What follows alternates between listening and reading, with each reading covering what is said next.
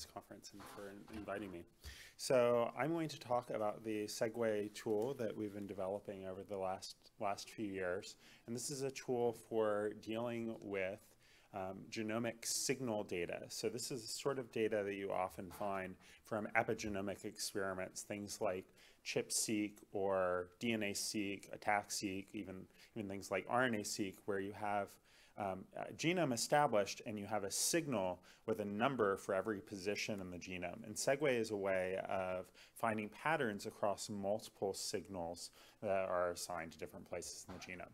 So the way Segway works is it discovers patterns in these signals, and I'm going to show you about the implementation in a second.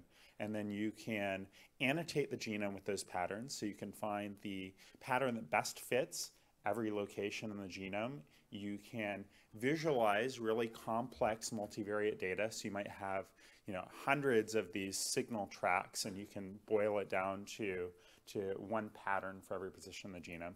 And then once you have those patterns, you can also use them to interpret things such as, in this case, the meaning of various non-coding variants.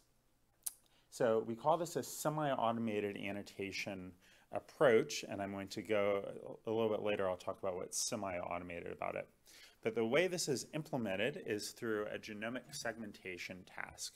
And I'll show you a little toy example of how this works here. So here we have a little section of a chromosome, right? Along the x-axis here, we have position in the genome, and we have 3 different signal tracks. Right? The y-axis for each one of the signal tracks is a function of the number of cells within some population that has some property we're interested in.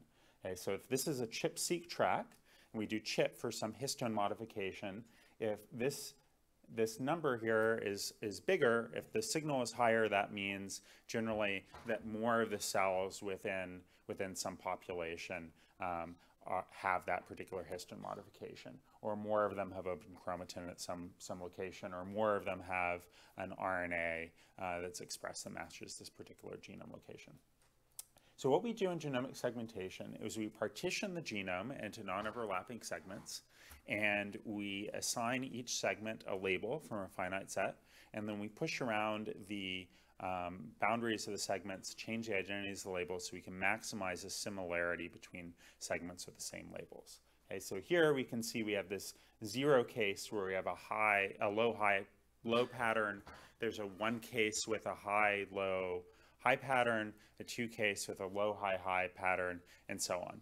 And it's important to realize that the Segway implementation, we do all of this with real numbers, so you can actually recognize medium high, medium low, medium patterns, anything that can be represented by a Gaussian, which is what we use here. So I'm going to show you a brief example of how we actually use Segway to analyze 49 different data sets as part of the ENCODE project. Okay, so we had 49 different data sets or signal tracks defined for every position in the genome. Most of these are ChIP-seq data sets for various transcription factors or histone modifications. Some of them are things like DNase, which is a measurement of open chromatin. And we told Segway that we wanted it to find 25 different patterns or 25 different labels within this data. So picking the number of labels is important in that it represents essentially a trade-off between the different sorts of behavior you can pick up and how easy it will be for a human to interpret the results in the end. So since we want it to be relatively easy to interpret, we pick a smaller number of labels. Okay, so we have these 25 labels, and then Segway, we can run it. It uses a dynamic Bayesian network, which you can think of as a generalization of a hidden Markov model. And if you're interested in more details of that, I can show you on the poster during lunch today. But essentially what it involves is a Gaussian that is learned for every combination of these 49 input tracks times each one of these 25 labels that are learned in an unsupervised fashion. Okay. So we have this heat map that shows all 25 times 49 of these Gaussians. Within each row, the reddest value indicates the Gaussian with the highest mean, the blue indicates the value with the lowest mean. Okay. And you can see that already just by learning these parameters across part of the genome, and if you hierarchically cluster them, you can already see some amount of structure and what was learned here in an entirely unsupervised way. Okay, so for example, you can see there's this section where there's a lot more blue, this section where there's a lot more red. You can see some things where there are lots of these transcription factors have high values here, but that's something that you see less over here. Then the question is, what do you do with this? So I mentioned it was semi-automated annotation. The fully automated part is up to here, where you get this. This is just what comes out of your data. And the semi part means that you need to find a biologist to interpret your results for you. Okay, so change these 0 through 24 into something that is meaningful. Okay, well in this case, the biologist is me. I'm a biologist. I'm not a pipetist, but I'm a biologist, and I interpreted this with my knowledge of chromatin biology. So I made essentially each of these labels into hypotheses that this say represents something about transcription start sites. And then you can go back and you can check these hypotheses either in aggregate across the genome, you spot check in individual locations. And if you've ever seen any of these sort of chromatin state analyses like this one, which was done as part of ENCODE, or similar things people do as part of roadmap epigenomics, that's basically how these labels came about. We do an unsupervised analysis, we use them to develop hypotheses, and then we test the hypotheses. So the hypotheses here represent things like transcription start sites, 5' ends of genes, middles of genes, gene ends, and also some non-coding regions that people are interested in. So things like distal enhancers, distal CTCF elements, polycomb repressed regions of the genome. And finally, these dead regions of the genome. So these are regions where we had very little signal in all of these different assays for some cell type. These regions change from cell type to cell type, so it's not something that's an artifact of the sequencing, it's cell type specific. And this is the sort of thing that you would never pick out if you're doing some sort of supervised analysis where only looking for specific things of interest. It shows the power of an unsupervised analysis to actually find novel things, but you have to know enough about the biology in order to interpret this. So we found these dead regions. I should mention though, if you look in the ENCODE papers for dead regions, you will not find them because people did not like the term dead. So they are now called quiescent. So just keep that in mind. Okay, so after learning these parameters, you can then apply them back to the genome and you can assign a label for every position in the genome. Okay, so I'll show a small segment of the genome here. So this is 5 kb of the genome. There are 6 different signal tracks out of the several that were used to learn here. And so you can see for these histone tracks, you can see what looks like a well-positioned nucleosome on either side of a region of a chromatin, which is between 2 genes with a bidirectional promoter. And up here, you can see the Segway labeling for that region of the genome. So Segway calls this open chromatin region regulatory, which in this particular case means things you find it at TSSs and also enhancers. On either side of it, there are things that cause TSS flanking, then things that cause promoter flanking, and so on and so forth. If you zoom out and look at a much broader region of the genome and use a different way of visualizing the results, so that we have all 25 of the labels here with thin bars and thick bars at every position where that label is actually found, you can find this pattern of transcription start site, gene start, then gene end, and it tends to occur right along where genes actually are. So this is essentially a confirmation of the hypothesis that I made a few slides ago. It's important to realize that this model, it learns an emission model that I showed you. It also learns a transition model that says it has a prior belief that this precedes this and that precedes that.